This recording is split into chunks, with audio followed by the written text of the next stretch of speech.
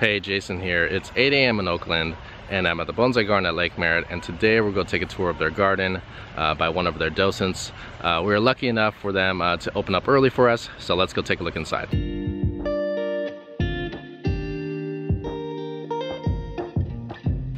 Alright, so let's walk in right now. Let's take a look at their entrance really quick. Alright, so I'm approaching the entrance right now. There we go. Hey George, how's it going? Hi, good morning. Good to see you.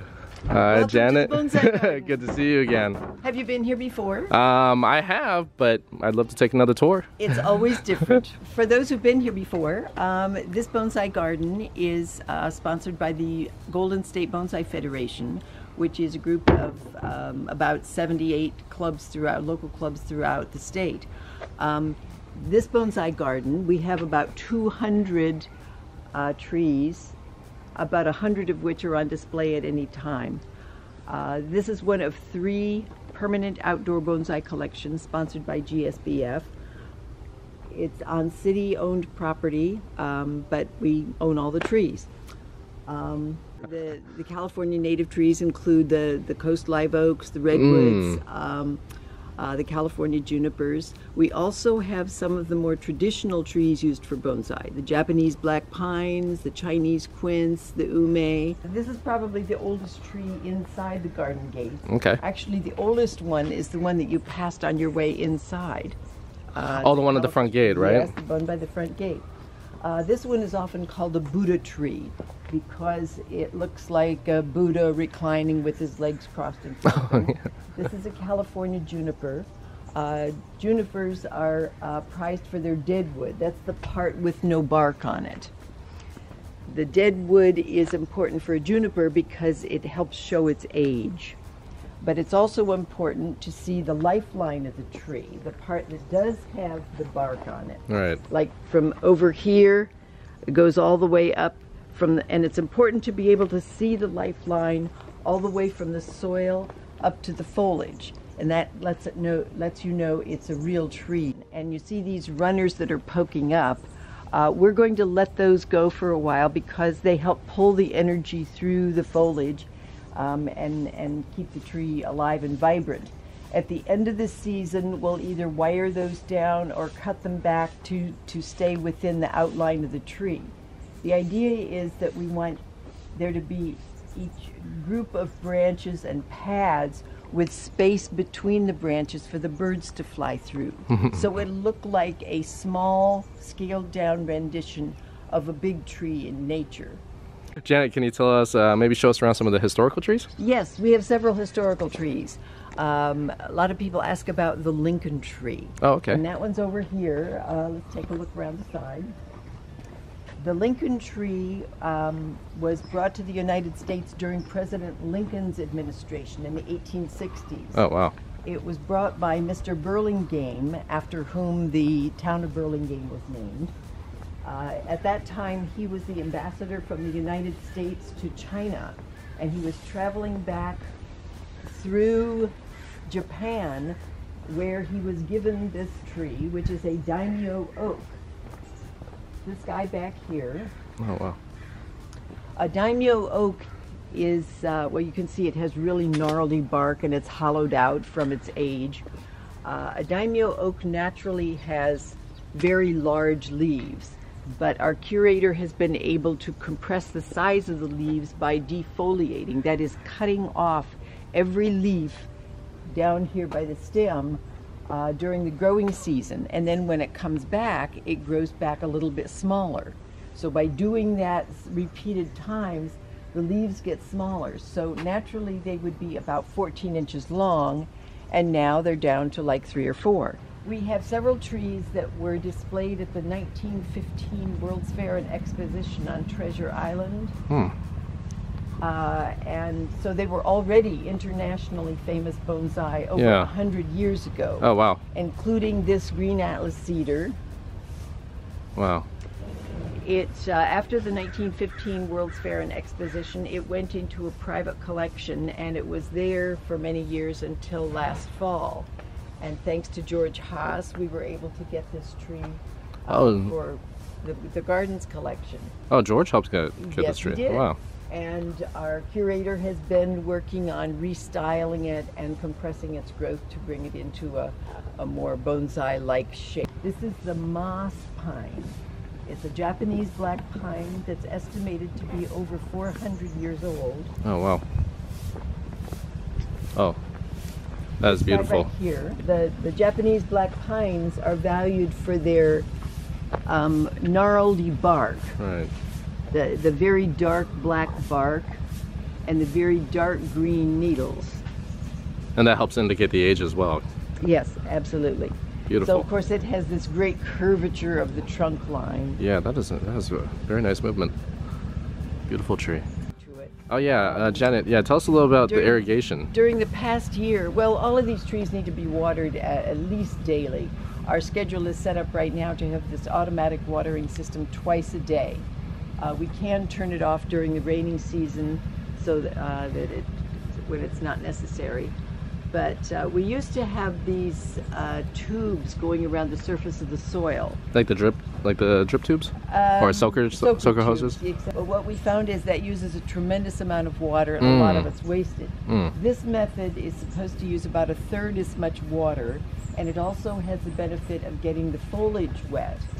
So, you know, when it's a hot day in the summer, it helps to keep them misted. There's also the downside that with a thick canopy of foliage, oftentimes it prevents the water from reaching the soil. So we find that any system really requires some supplementation. This is on every tree, correct? On the irrigation? This Correct. So let me take a look at this California over here. Look at this. It goes all the way around from the back. Around. And this new watering system, as well as our new display tables, were funded in part by our GROW program, the Garden Revitalization Opportunity Program, which has some grants and matching funds, as well as a big donation effort during the past couple of years. Stands are designed and built by Jay Van Arsdale, skilled in the Japanese art of joinery, the same kind of style that's used for the surrounding fence and the front gate, where it uses traditional Japanese construction methods with no visible glue, screws, or nails. This is a trident maple. You can tell the trident because the leaves have 3 points.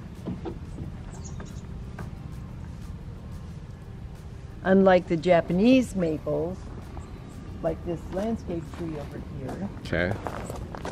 Actually, this is a lace leaf Japanese maple, and the leaves are very pointy and lacy.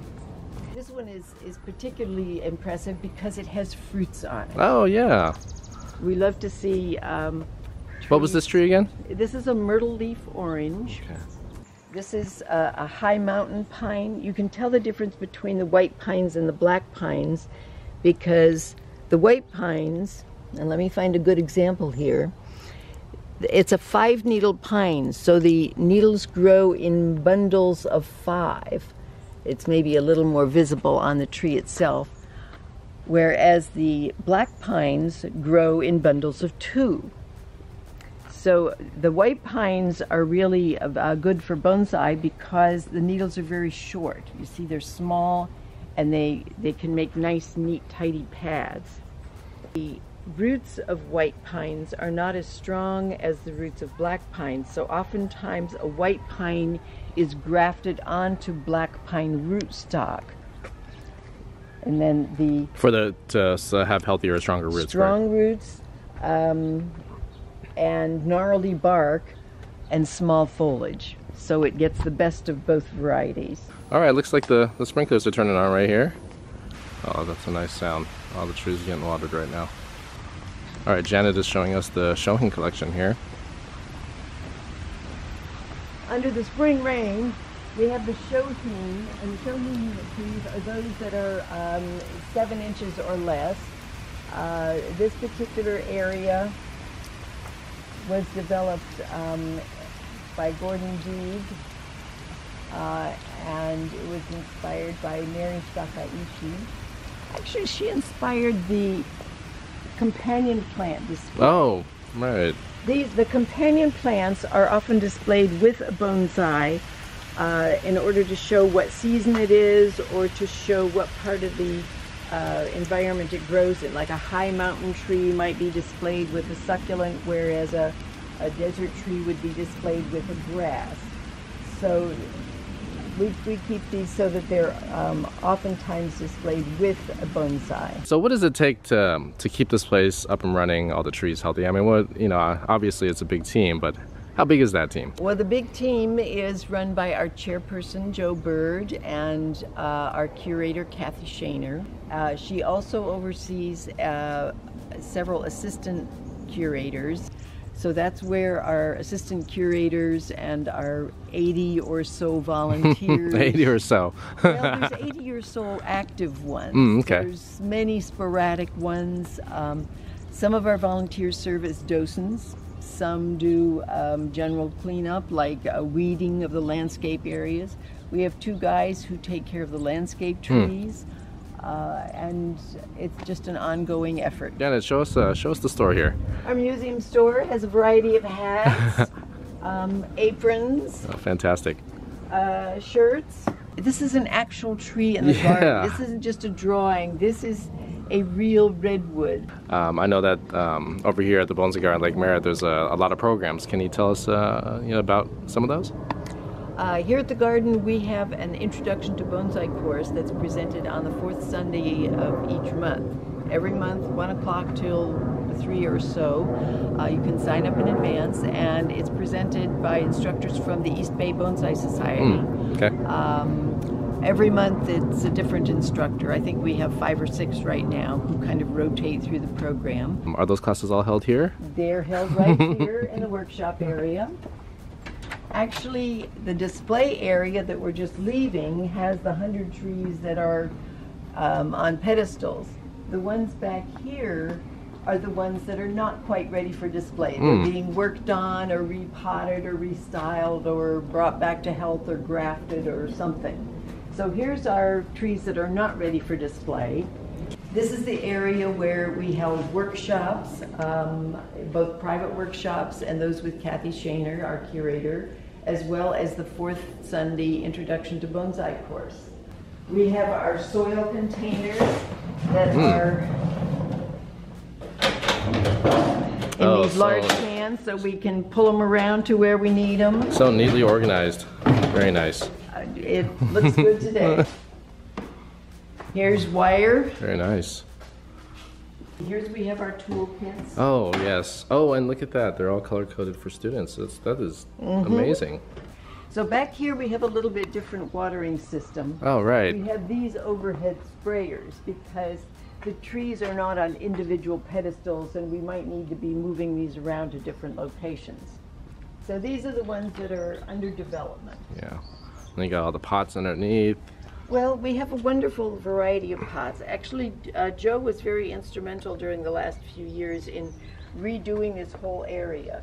This bonsai garden was originally conceived by Bill Hashimoto and Toichi Demoto, who in the 1970s thought there should be a place to keep these old legacy trees. And then Gloria Clemenson also supported their vision, and then when she passed away, her estate, her bonsai were sold, and it formed the seed money to create this bonsai garden. So this docent house is named after her because she was instrumental in forming the basis for this whole entire garden.